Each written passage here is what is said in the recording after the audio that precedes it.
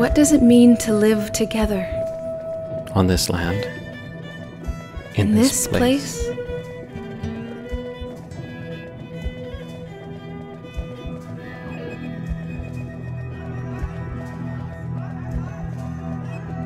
Burnt Thicket Theatre presents We Treaty People. Audio dramas exploring what it means to embrace all our relations. This week's episode was written by Shanda Stefanson, performed by Lisa Bayliss, Alan Long, and Aren Okemaysim. Directed by Joel Bernbaum, with dramaturgy by Yvette Nolan. Original theme music by Daryl Doslon, with Jordan Daniels, Marco Kitchetaw, and Donnie Spadell. Recording, editing, and sound design by me, Tim Bratton.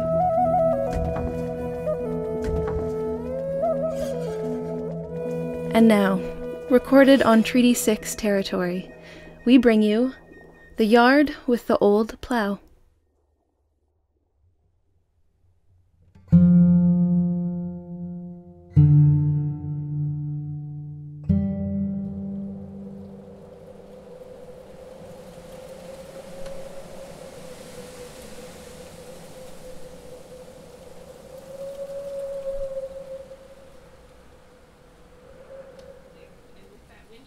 It feels more like minus 36.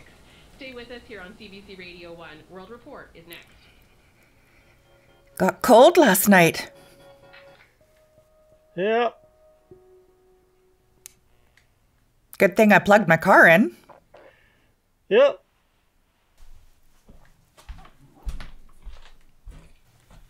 Bob, there's a car on the highway. Probably broke down. I think there's someone in it. Come on.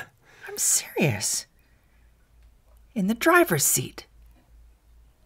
You can see the red toque. Why would they just be sitting there? Maybe waiting for help? Recognize the car? No.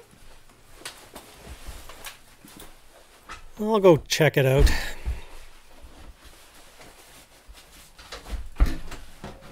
Well, be careful. Who the heck is that?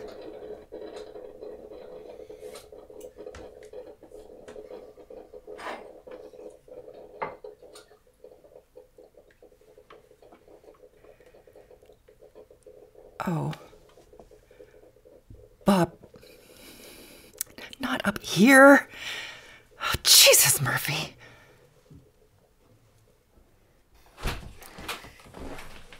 Out of gas. I told him to come in and warm up. I've got a jerry can in the workshop. Should be enough to get him back into town anyway. Well, why didn't he stop in town when he came through? The co-op should be open by now. He's been out there all night. All night? Just get him some coffee. Poor kid's nearly frozen. Give me your keys. I'll get her started and bring her into the yard for you. Mm-hmm.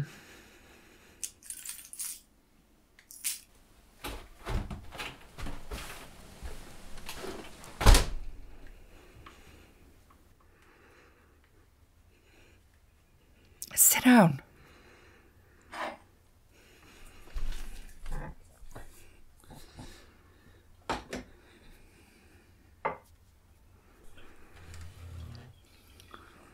You live on the reserve? I used to. What do you mean, used to? I'm in the city now. Doing what? School. Polytech? U of S. Huh. For what?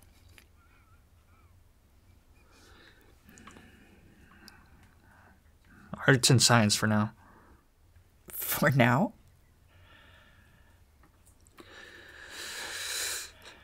Want to get into journalism someday.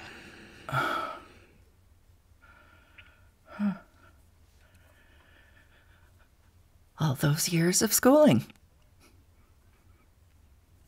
And on the taxpayer's dime, I suppose. Listen, lady. I got student loans, just like everybody else. Not our boys. We put money away so they wouldn't need them. Needs a boost. Where are your keys? What do you need my keys for? I didn't plug my truck in. It won't start. I told you it was going to get cold last night.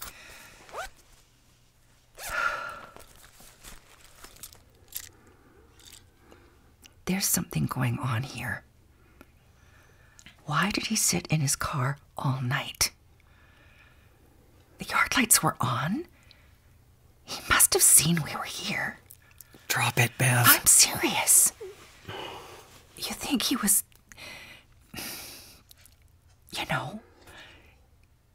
casing the joint? That's enough, Bev. No, I mean... I said enough. You get that cell phone charged? Mm. Find him a phone charger. Boys must have left 100 of those damn things behind.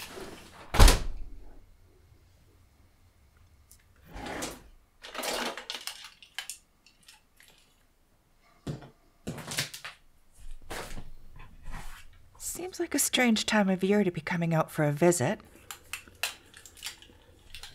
Our boys are neck deep in midterms this week. Same here. But I had to come home for my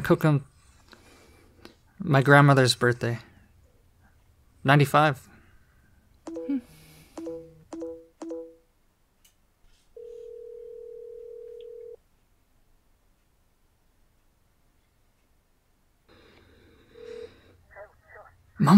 Mom, calm down. I'm fine. I ran out of gas. I know I'm stupid, but with that headwind... I'm at that farmhouse with the old Plow out front. No, it's cool. Needed a boost, then I'll head back to town and fill up. I know. Keep my mouth shut. I love you too.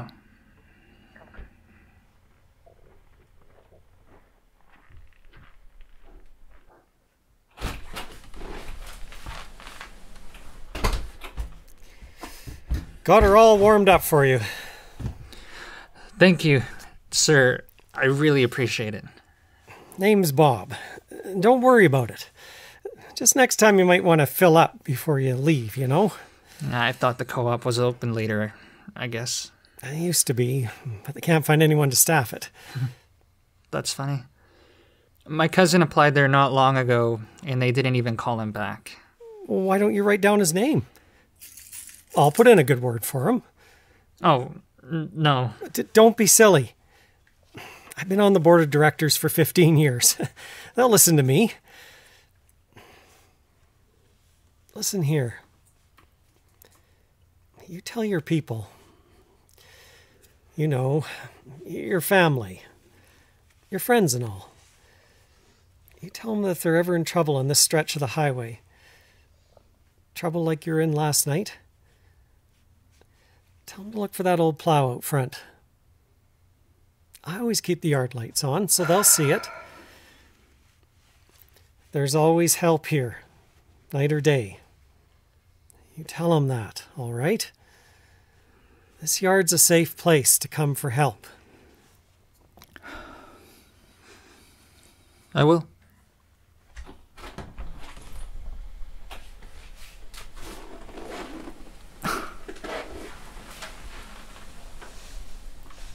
What did you tell him that for?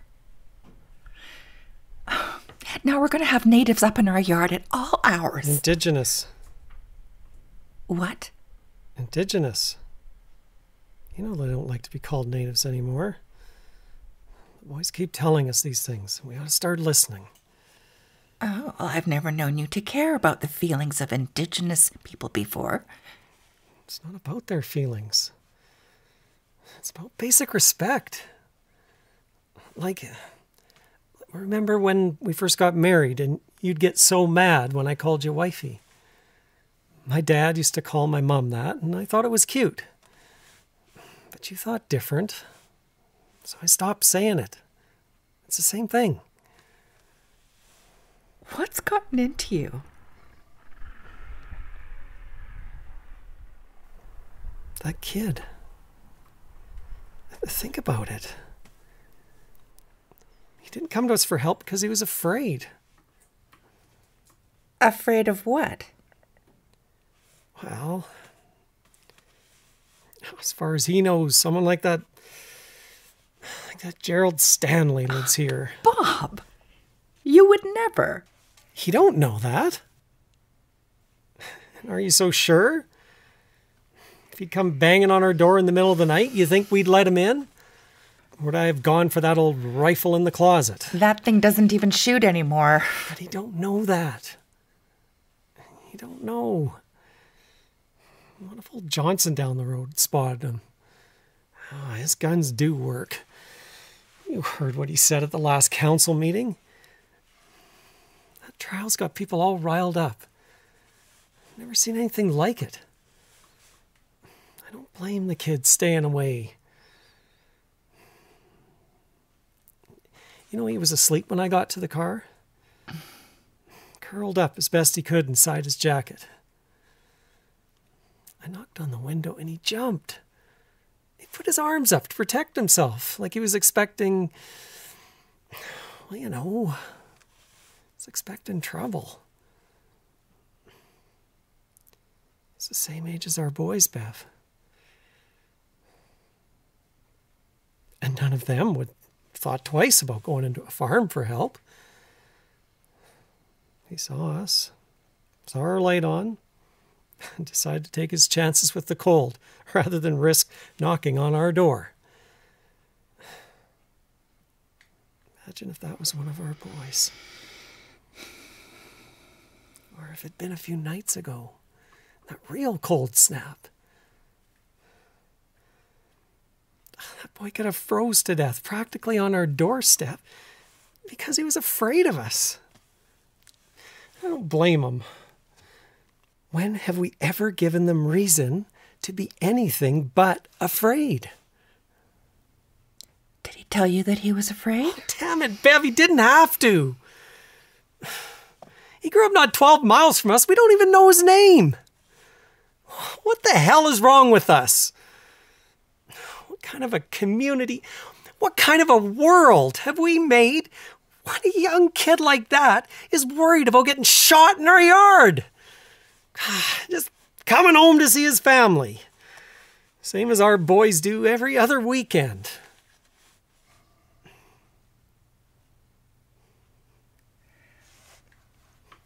He said it was his grandmother's 95th birthday. Imagine what she's been through. God, it's no wonder. It's no wonder. That's all I can say.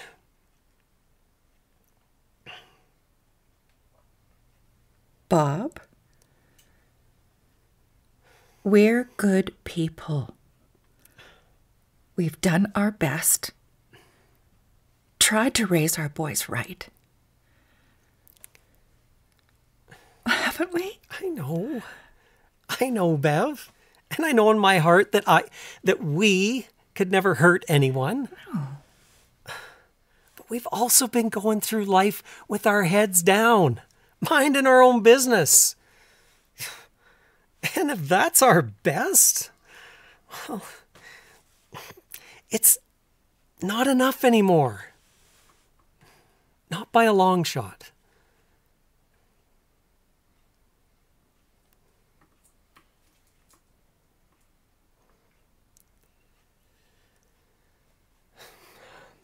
I better bring your car up. I'll start breakfast.